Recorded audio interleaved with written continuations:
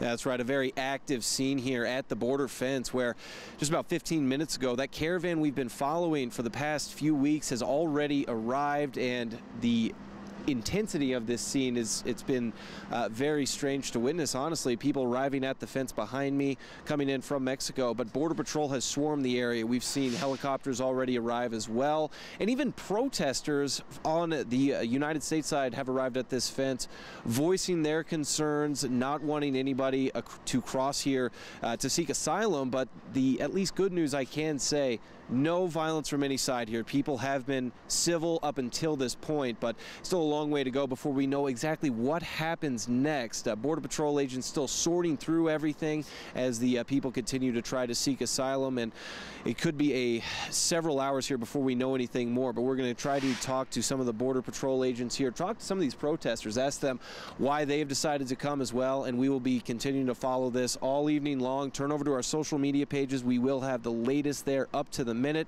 But for now, reporting at the border fence, Nick Patrick, KFOX.